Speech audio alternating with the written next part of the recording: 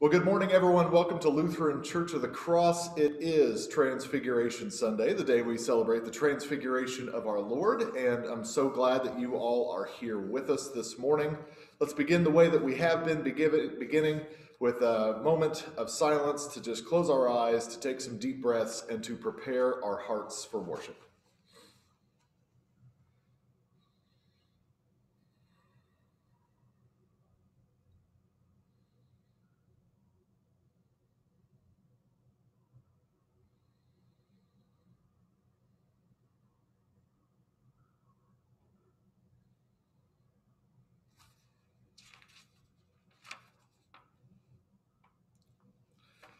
Blessed be the Holy Trinity, one God, whose voice is upon the waters, whose mercy is poured out upon all people, whose goodness cascades over all creation.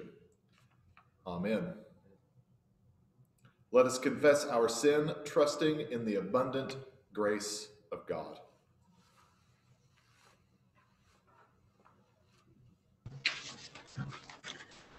Holy God, you search us and know us.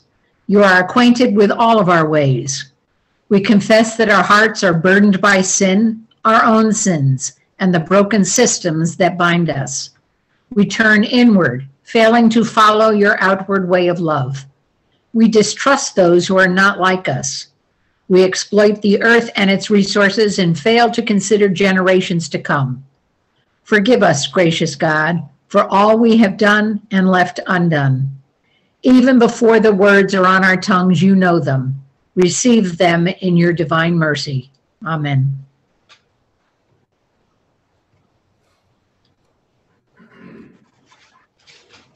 How vast is God's grace! Through the power and promise of Christ Jesus, our sins are washed away, and we are claimed as God's own beloved. Indeed, we are forgiven. In the wake of God's forgiveness, we are called to be the beloved community, living out Christ's justice and the Spirit's reconciling peace. Amen.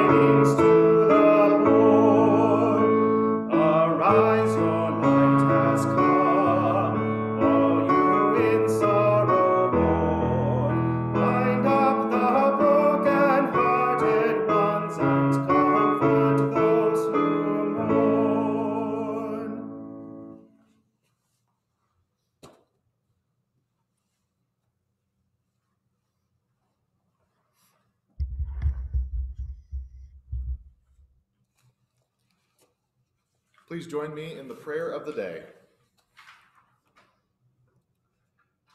Almighty God, the resplendent light of your truth shines from the mountaintop into our hearts.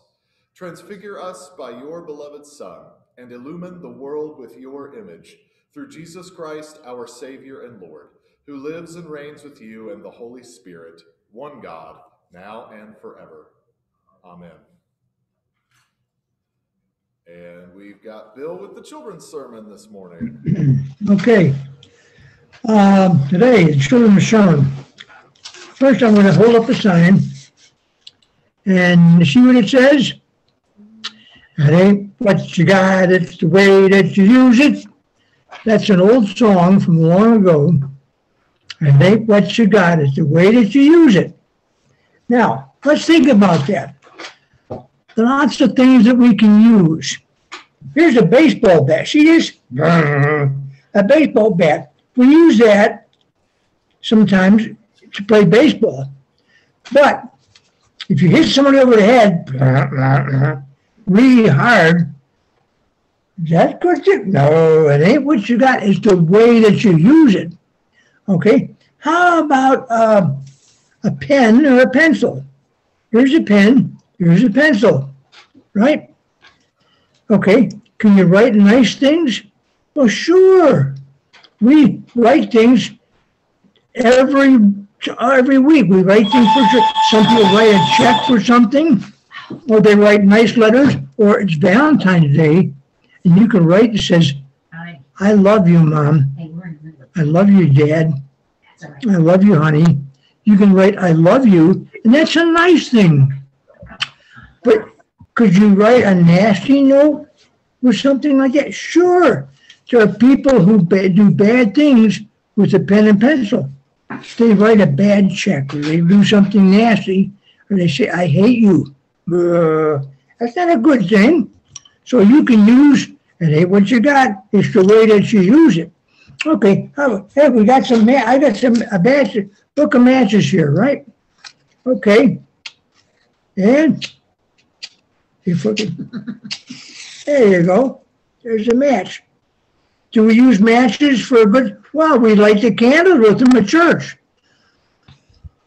But you could use a match to set fire to something, you burn down somebody's house. Whoa, that's a bad thing, right?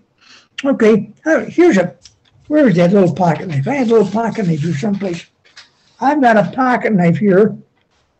A little pocket knife. Look at this. This little pocket knife, that was made in 1910. That's over 110 years ago. Is that a good thing or a bad thing? A little pocket knife. Well, you can't carry them to school anymore, but I'll tell you, you can use it to open an envelope. You could use it to cut string. You can use it to sharpen a pencil. Here's a story, this true story. When I was in the 4th grade, my teacher knew that I carried a little pocket knife. In the 4th grade, I had a little pocket knife in my pocket, little one, like this. And she said, Bill, we didn't have electric pencil sharpeners on the wall. My teacher asked me, she said, Bill, can I borrow your pocket knife? I want to sharpen a pencil. Can you imagine that today? No. Why? Because some people must have used a pocket knife, a little knife, to cut somebody or hurt somebody. So it ain't what you got, it's the way that you use it. There's a little pocket knife, and you can't carry those to school anymore. But when I was a child, 100 years ago, you could do that, okay? How about words? Are any words a good thing or bad? Well, we use words to talk all the time. Okay, we've got words for animals. We have a word for dog. We got a word for pig. But could you use that in a bad way? If you said to someone, oh, you're a dog, that's not a very nice thing. If you said, she's a pig, that's not very nice. No. So words can be used good or bad. It ain't what you got, it's the way that you use it. How about beer and wine and whiskeys? Well, we've had beer and wine and whiskey for a long, long time. And we drink wine in church. That's a good thing, right? You have I've got a little glass of wine here we're going to have for communion. But there's some people who drink too much and they get drunk. And if you get drunk and then you go driving in a car and you have an accident or hurt somebody or kill somebody in your car, or if you just wreck your car, that's not good. So too much beer or wine or whiskey, too much of that stuff, not a good thing. So it ain't what you got, it's the way that you use it. That's the big thing to remember for today's lesson. It ain't what you got, it's the way that you use it. You have to use it for good. That's the story for the day. Bye-bye.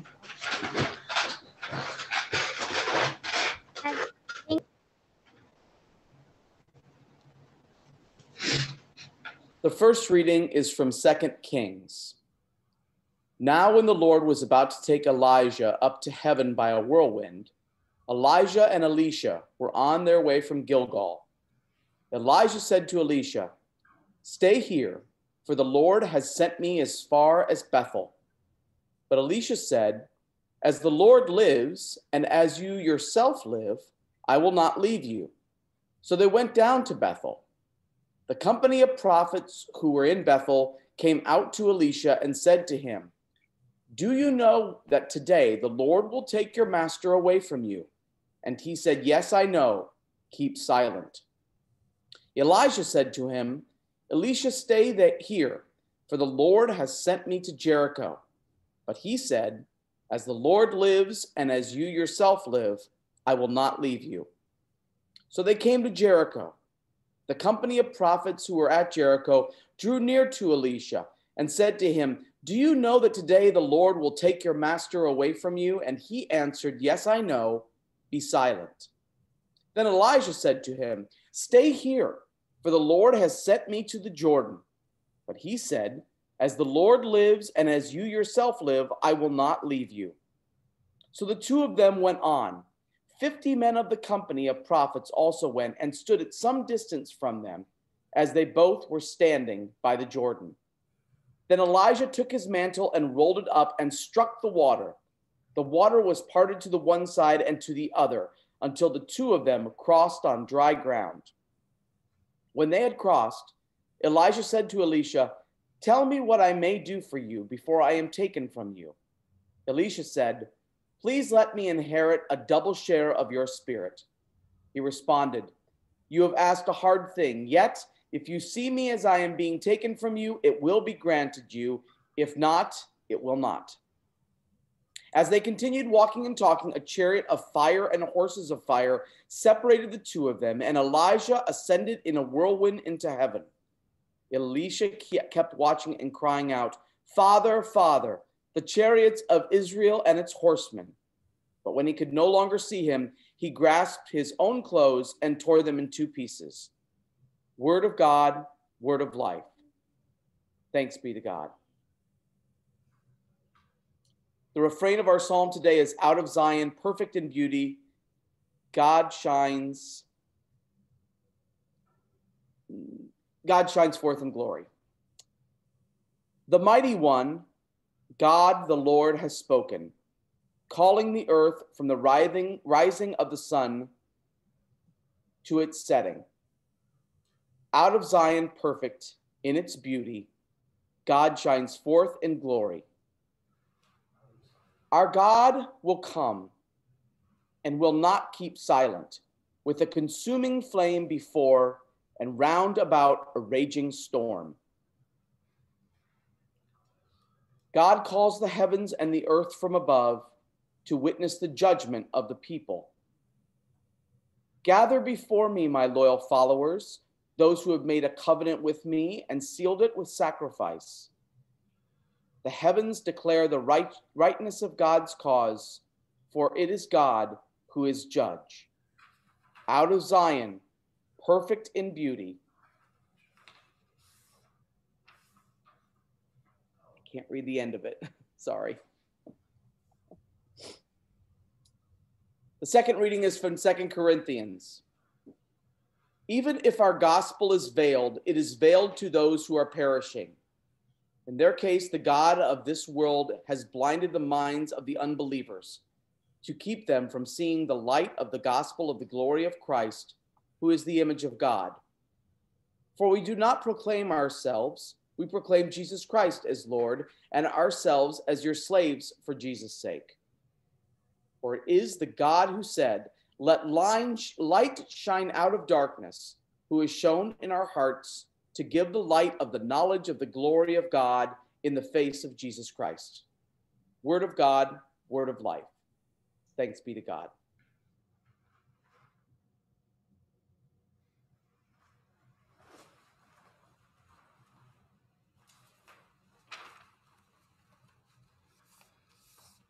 I invite you all to open your ears and your hearts to hear the holy gospel of our Lord Jesus Christ according to St. Mark, the 9th chapter.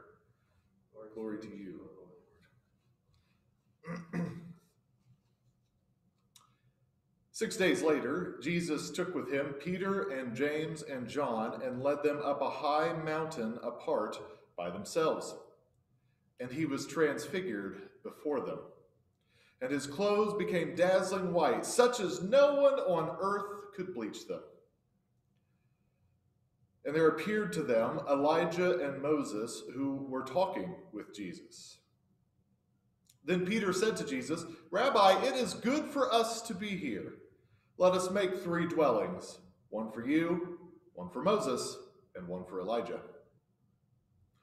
He did not know what to say, for they were terrified. Then a cloud overshadowed them, and from the cloud there came a voice. "This is my son, the beloved. Listen to him."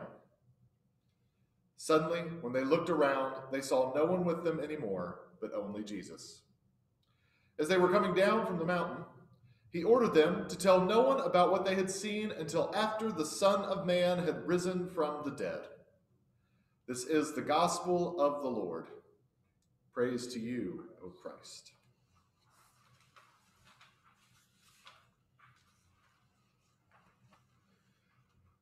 Please join me in a prayer.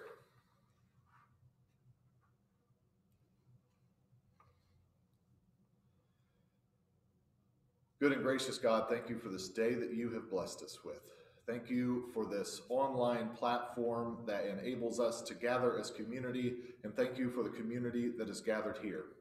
Lord, send your Holy Spirit upon us. Send your Holy Spirit upon me, so that some word of mine, maybe some word of yours, for someone who needs to hear it today. In Jesus' almighty life-giving name, amen. So today is Lesson Sunday, and we've been tinkering with how we do Lesson Sunday on Zoom, and it seems like we may have found a good spot for it now, and so we'll continue to go with that. And today, we celebrate the Transfiguration of our Lord. This brings the season of the season of Epiphany to a close, and it pushes us towards Ash Wednesday, which will be this Wednesday, and then the beginning of the 40 days of Lent, the season of Lent, leading us towards Holy Week and Easter. Now, today we find ourselves in Mark, and Mark is in the New Testament, and Mark is a gospel. And the word gospel means good news. Mark is one of the synoptic gospels, along with Matthew and Luke. And remember, that word synoptic means shares a similar vision, a synchronized vision, a shared story. Matthew, Mark, and Luke widely tell the same story about Jesus, whereas John is a little different. 75% of John is unique exclusively to John's gospel. Now, Mark was actually a source text for the writing of Matthew and Luke, along with another source which we only know as Q, or QL, which literally means source. And we don't have Q anymore. Like we know what would have been in this Q source, but we don't have the Q source. So Mark was a source gospel for Matthew and Luke as well. Mark is the shortest gospel. Mark is to the point. Mark uses this word immediately over and over again. I always say sometimes it feels like the author of Mark's gospel is pushing Jesus through the story. He did this, and then immediately he went here and did that, and then immediately he went here and did that. This word appears over and over again throughout the Gospel of Mark. Another unique thing about Mark's gospel is that there's no nativity story, and in its original form, there's no resurrection story either. So Mark's gospel begins with Jesus getting baptized, because Mark, as an author, doesn't see the need to tell a nativity story. It's not about the way Jesus was born. It's about Jesus' life and ministry. And then at the end, Mark's story ends with an empty tomb, so we're to presume that Jesus has been resurrected, but we never meet the resurrected Christ in Mark's gospel. So just some unique things about Mark's gospel there. In today's story, Jesus takes Peter and James and John and leads them up a high mountain. And it's funny, one of my commentaries said it was probably Mount Hermon, but it's irrelevant because this is a theological lesson, not a geographical lesson. So don't get caught up on what mountain it may have been. And then it says, Jesus is transfigured before them. His clothes become a dazzling white. And the author of Mark's gospel feels compelled to tell us, so white that no one on earth could bleach them. So we know that's pretty white, right? And it's this idea, it's this imagery, this bright, dazzling white. It's kind of reminiscent of Moses. When Moses went up to Mount Sinai, and after he was in the presence of God, he came down and they said his hair was white and he was radiant. He just oozed this power of God, this presence of God. And so let's think about that word transfiguration, because a lot of times folks think transfiguration and they think about Jesus metamorphosizing into Elijah and Moses as well. And that's not what the transfiguration is. The transfiguration, Moses and Elijah showed up to the transfiguration, don't get me wrong, but the transfiguration is about Jesus himself being transformed, being metamorphosized, looking like this, again, this dazzling white figure. It's a glimpse into what the post-resurrection Jesus is going to look like. We typically see this fully human Jesus, but this is a glimpse of the fully divine Jesus as well. We're going to talk more about that. The Greek word that's used for transfiguration is also the same word that's used in Romans 12, where it says, be not conformed to the ways of this world, but to be transformed by the way of God, right? So we too are to be transfigured to be more like God and Jesus. It's also used in 2 Corinthians chapter 3 that we are being transformed by the work of God in this world. We are being transfigured as well. So Jesus is transfigured. Jesus is transformed, and it's this bright, radiant light. Again, this glimpse of the post-resurrection Jesus. And then in the midst of the transfiguration, okay, that's when Moses and Elijah show up and start talking to Jesus. And what I really like to wonder is, how did Peter, James, and John know that it was Moses and Elijah? Did they have their names on their t-shirts? Did they hand them business cards when they arrived? Did they grow up with posters of Moses and Elijah on their wall like we grow up with sports heroes and rock star posters on our wall? I don't know. But they knew it was Moses and Elijah. So why? Why do Moses and Elijah appear? Why not Amos and Jonah? Why not Ruth and, take your pick, anybody, Ruth and David, right? So why did Moses and Esther, that's the other word I was looking for, why didn't Ruth and Esther show up? Yes. So why Moses and Elijah? What is the significance of this? Well, on a surface level, we think about the lives of Moses and Elijah. They were both prophetic. They both performed miracles. They both opposed the power structures of their time. They both suffered for the faith. Is this starting to sound like anyone else who's at this party today? Yes, Jesus fits all this criteria as well. But the thing is, Jesus will exceed the work and the message of Moses and Elijah. You see, Moses and Elijah are also there because they represent the law and the prophets. Moses, the law, Elijah, the prophets. And so, but Jesus is there representing the gospel, and the gospel is the fulfillment of the law and the prophets. Remember when Jesus is asked, what's the greatest commandment? He says, love your neighbor, love the Lord your God with your heart, your soul, and your might, and love your neighbor as yourself. All the law and prophets hang on this. And so Jesus is the fulfillment. The gospel is the fulfillment of the law and the prophets. And it's unique to notice, too, as we heard today in that reading from Kings, that Elijah doesn't die, right? And so Elijah was just whisked away up to heaven with a chariot of fire and horses of fire. That must have been quite a sight to see. And we hear that Moses dies, but there was also some folklore that maybe Moses didn't die, that maybe Moses entered heaven as well. again, Scripture tells us that Moses died and he was buried in an unknown location. But some folks kept this legend alive that Moses never died. So this is the idea that they are there. But the thing is, Jesus will exceed them again because Jesus will die, but Jesus will be resurrected, right?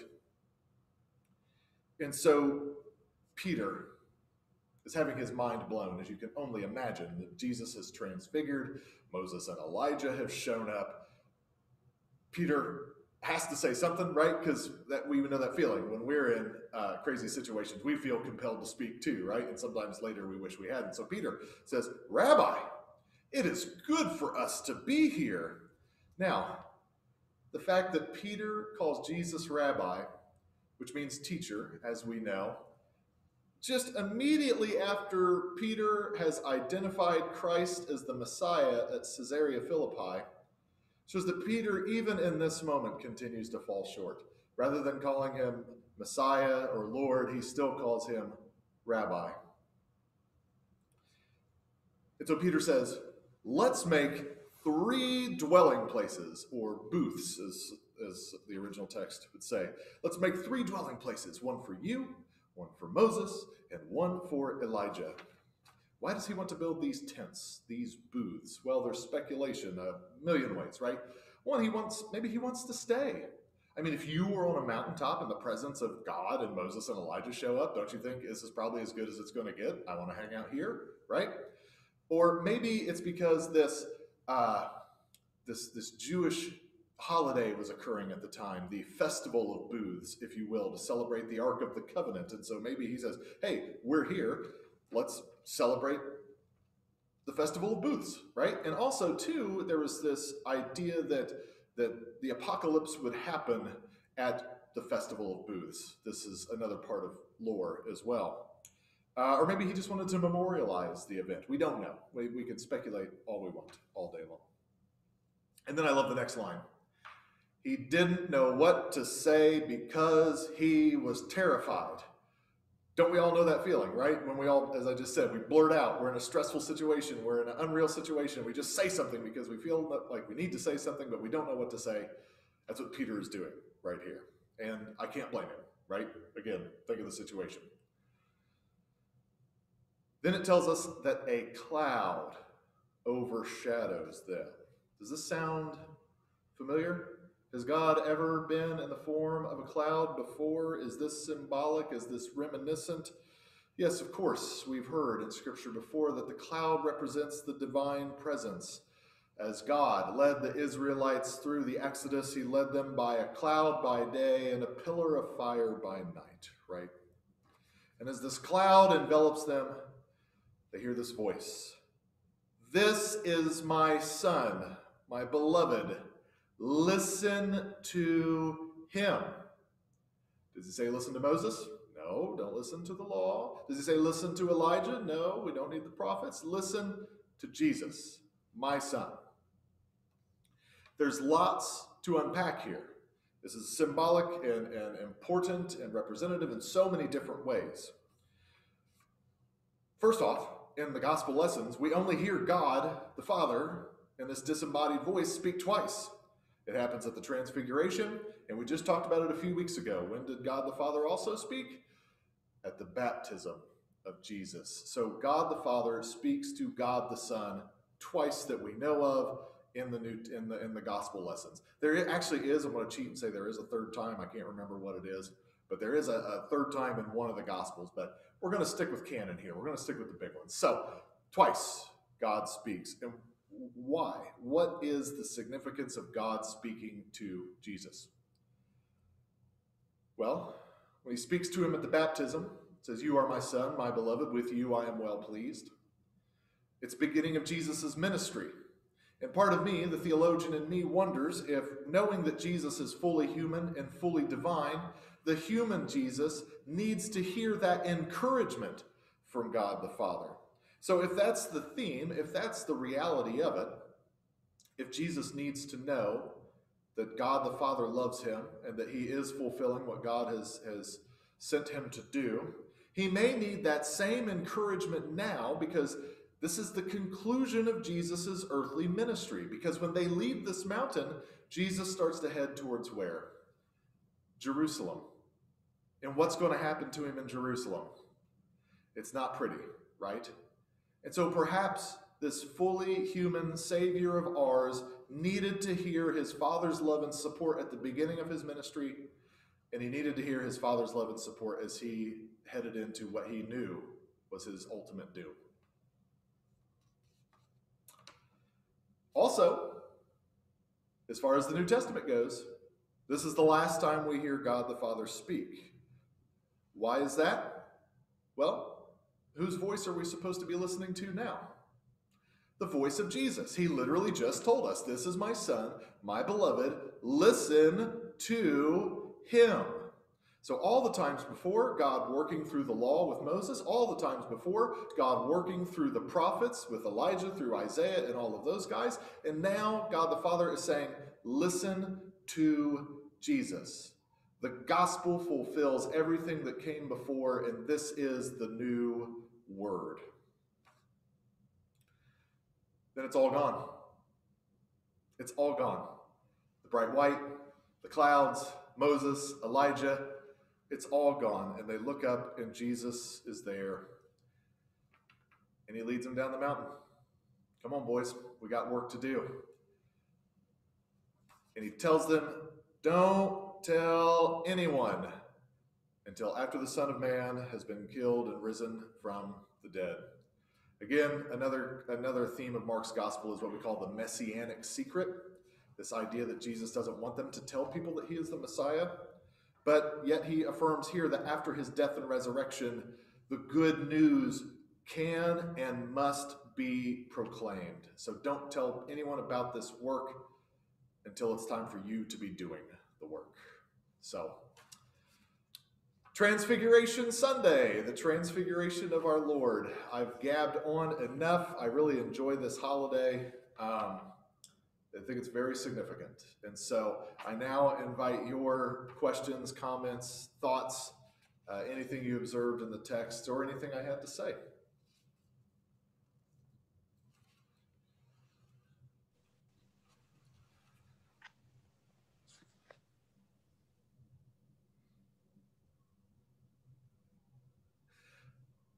There's always the funny part where my students would get quiet after a lesson and they were like, I was like, no questions? And they're like, no, you just did a great job. We don't have any questions. Like, you guys are yanking my chain. You're terrified, we don't know what to say. Yeah, they were terrified. They did not know what to say, Olaf said. Okay. Seeing no questions, we can move on. So let us all continue to be transfigured by what God is doing to us through the Holy Spirit. In Jesus' name, amen.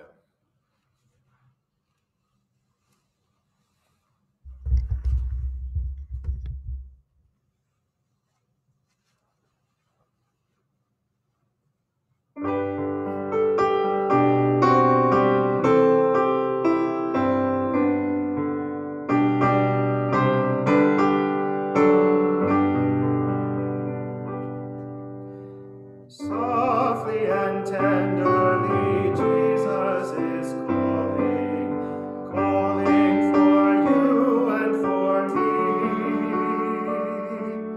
See on the portals, he's waiting and watching, watching for you and for me. Come home, come home. You are weary, come home. Earnestly, tenderly, Jesus is calling, calling, oh sinner, come home. Why should we tarry when Jesus is pleading, pleading for you and for me? Why should we linger and heed not his mercies, mercies for you and for me? Come home,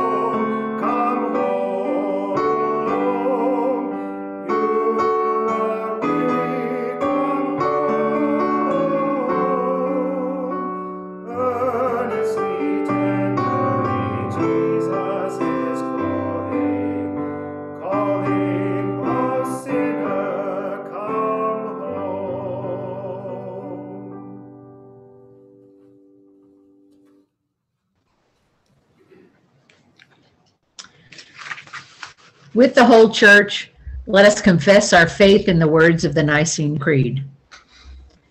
We believe in one God, the Father, the Almighty, maker of heaven and earth, of all that is, seen and unseen. We believe in one Lord Jesus Christ, the only Son of God, eternally begotten of the Father, God from God, light from light, true God from true God, begotten, not made, of one being with the Father. Through him all things were made. For us and for our salvation, he came down from heaven, was incarnate of the Holy Spirit and the Virgin Mary, and became truly human. For our sake, he was crucified under Pontius Pilate. He suffered death and was buried. On the third day, he rose again in accordance with the Scriptures. He ascended into heaven and is seated at the right hand of the Father. He will come again in glory to judge the living and the dead, and his kingdom will have no end.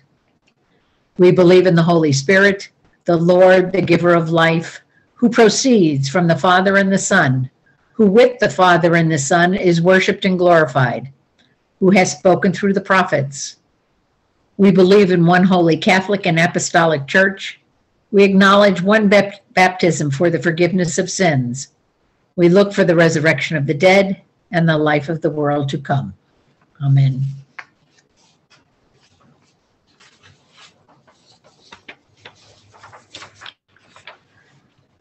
Guided by Christ, made known to the nations, let us offer our prayers for the church, the world, and all the people in need.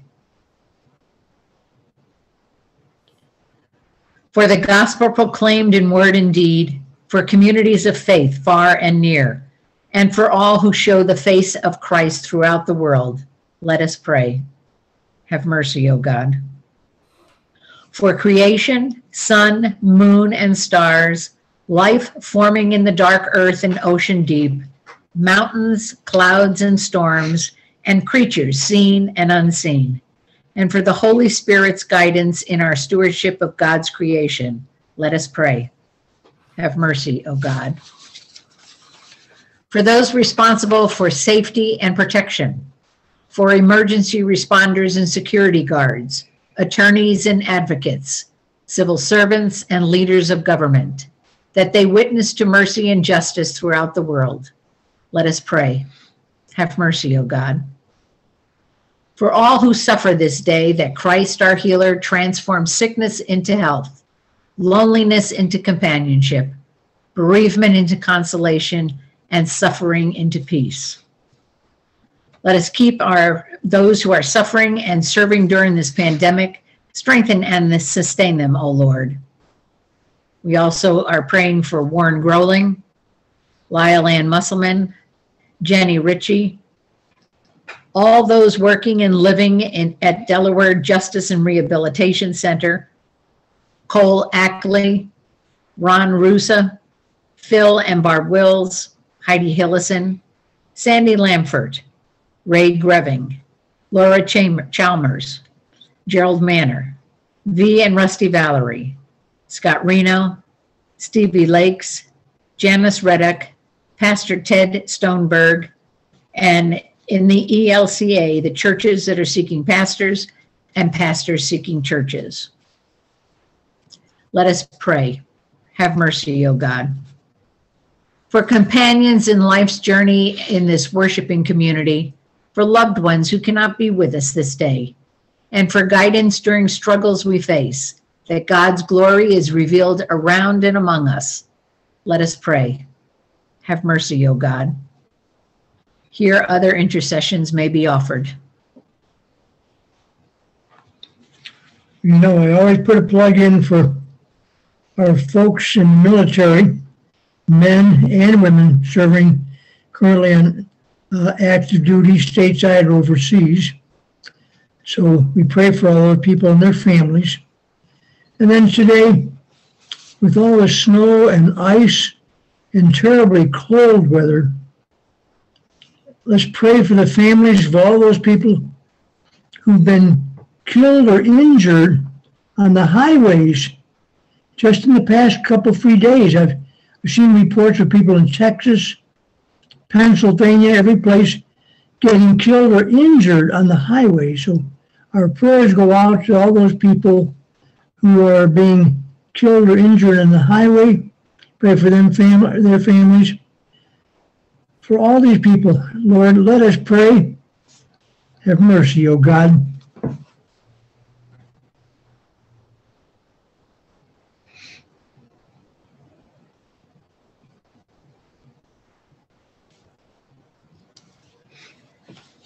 In thanksgiving for the faithful departed who now rest from their earthly pilgrimage, that their lives of service and prayer inspire us in our living. Let us pray. Have mercy, O God. Merciful God, hear the prayers of your people, spoken or silent, for the sake of the one who dwells among us, your Son, Jesus Christ, our Savior. Amen. Now may the peace of Christ be with you. And also with you. Share a sign of Christ's peace with one another. Peace be with you. Peace, everybody. God's peace, God's everyone. peace. God's peace. Peace be with you. Peace be with you, everyone. Peace.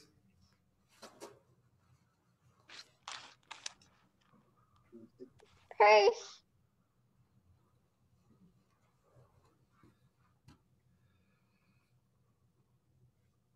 All right, it's time for our time of offering, and we've been using this time as a time to share in just places where we've seen kindness and generosity in the world, in the news, in our own lives, or just a time to share in general thanksgivings as well.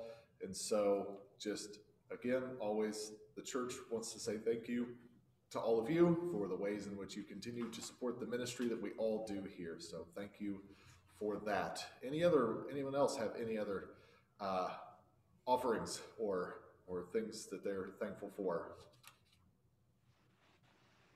I'm thankful for the second vaccine. Hey, all right. Yes. It's great. Congratulations, Arlene. Yes. It's a good thing.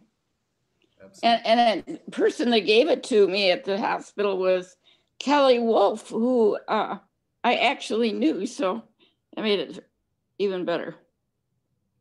Awesome.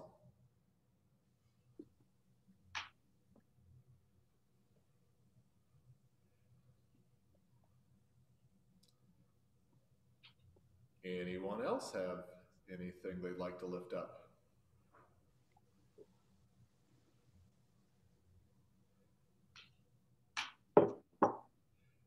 Quiet crowd this morning. Must be anticipating that snowstorm and great anxiety. When we do birthdays, Yeah, absolutely. Scott turned 50 on Tuesday. I saw that. The big 5-0. Happy birthday to Scott. I think it's James Hillison's birthday today. Oh, I think it is too, because my Denver son and he share a birthday. Yep. I'm pretty sure. Yep. well, it's also a pretty popular feast day or day of commemoration today. Today, the church remembers Saint Valentine. So I wish I could tell you more about him, but there's not a whole lot to be known about him. He was an early church saint and early church martyr. And what we know about a lot of those old-timey saints and martyrs is that we really don't know a whole lot about them that's not folklore. So I can't enamor you with stories of Saint Valentine this morning. Maybe that'll be Tuesday's devotional video.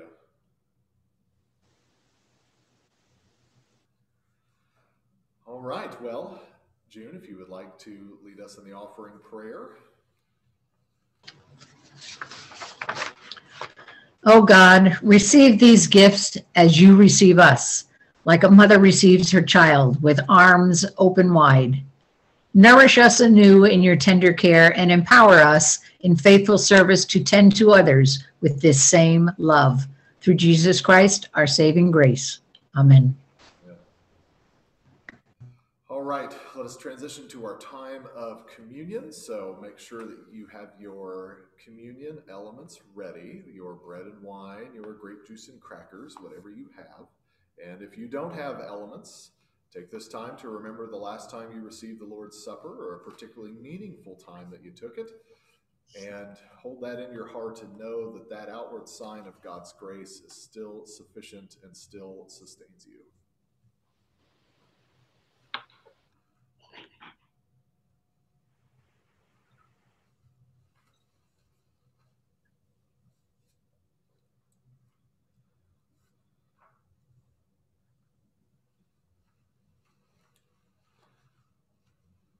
The Lord be with you.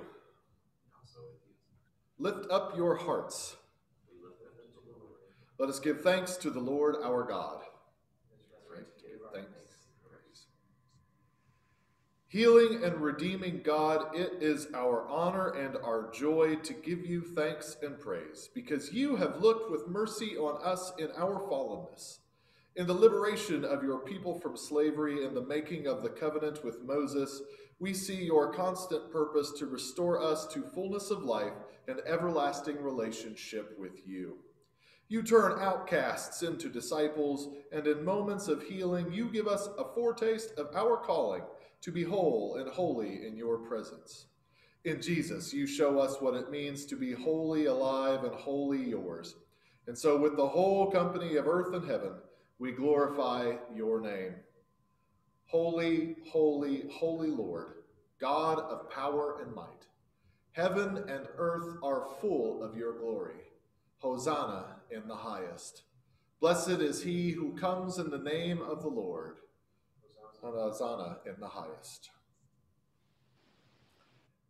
God of life and breath, you bathe us in the waters of baptism and feed us in the fellowship of communion and renew us through acts of mercy. In this holy meal, you show us the cost of your Son's crucifixion and the glory of his resurrection, and you empower us to shape our lives after his. Send down your Holy Spirit that your church may find its very life in the healing of your world. Send that same Spirit upon this bread and this cup, that they may be for us the body and blood of your Son, Jesus Christ, our Lord, who on the night in which he was betrayed took bread, gave thanks, and broke it, and gave it to each of his disciples, saying, "Take and eat. This is my body broken for you. Do this in remembrance of me."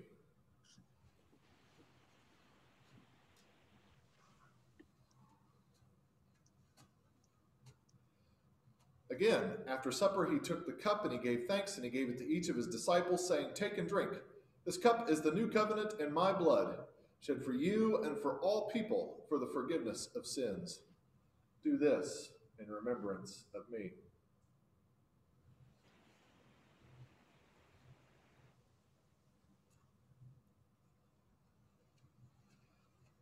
As we gather around the mystery of the Lord's Supper, let us remember that great is the mystery of faith. Christ has died, Christ is risen, Christ will come again. Humble God, in Christ you became what we are, that we might become what you are. You call us to do difficult things in the power of your Spirit, and you invite us to do simple things to respond to your grace. Embolden your people with strength and courage to do the difficult things you call them to do, but also bless your children with patience and dignity when you summon them to do simple things. Visit all who labor with chronic illness or challenging disability. Renew your body in the world to embrace those who are excluded from freedom or companionship. Heal your creation and bring forth the day when your abundant life flows like rivers of gold. Through Jesus Christ, in the power of the Spirit, we pray to you, O Father. Amen. Gathered into one by the Holy Spirit, Jude will lead us in the Lord's Prayer. Our Father in heaven, hallowed be your name. Your kingdom come, your will be done, on earth as in heaven. Give us today our daily bread. Forgive us our sins as we forgive those who sin against us. Save us from the time of trial and deliver us from evil. For the kingdom, the power, and the glory are yours, now and forever. Amen.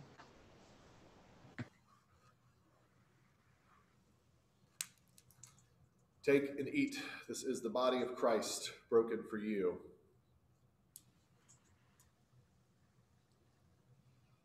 Take and drink. This is the blood of Christ shed for you.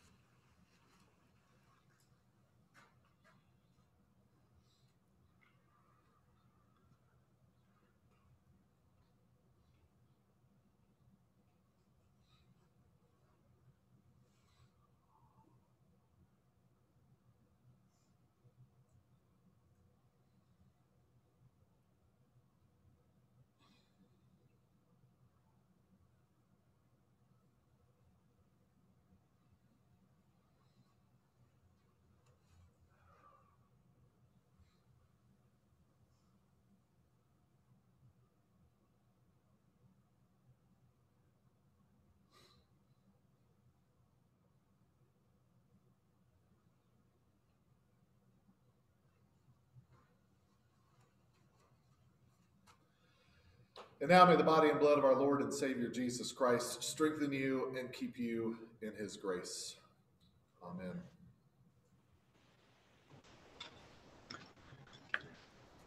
Christ Jesus, at this table we have feasted on your very life and are strengthened for our journey. Send us forth from this banquet, nourished in body and in spirit, to proclaim your good news and to serve others in your name. Amen. Amen. We will continue with the mission statement. Together in Christ, we celebrate God's love, grace, and forgiveness through worship and service. With the Spirit's guidance, we faithfully teach and learn, love and welcome, and care for each other, our community, and the world. Going out into the world, may God the Creator strengthen you. Jesus the Beloved fill you, and the Holy Spirit the Comforter keep you in peace. Amen.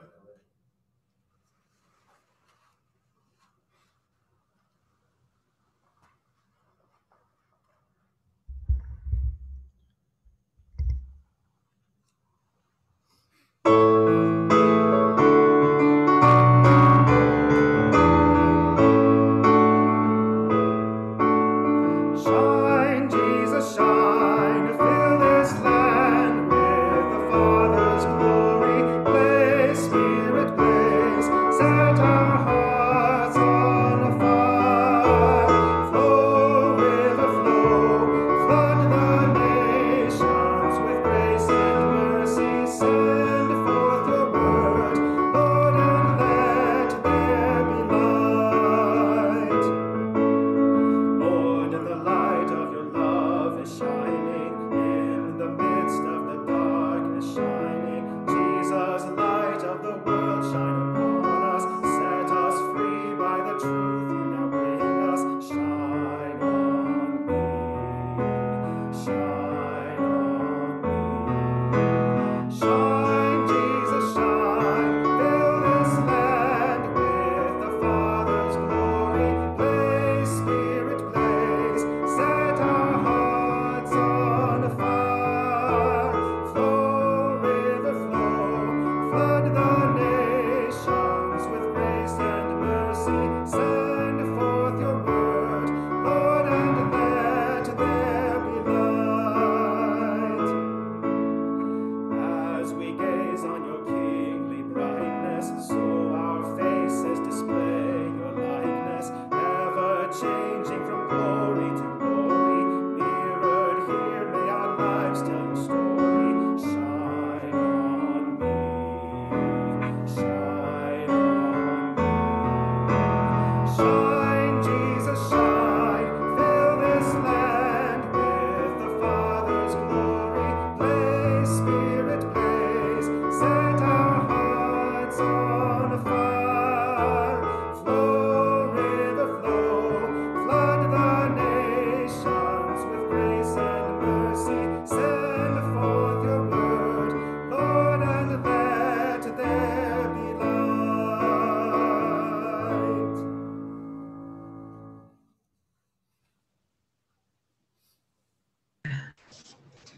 Go in peace. Be the light of Christ. Thanks be to God. Bingo.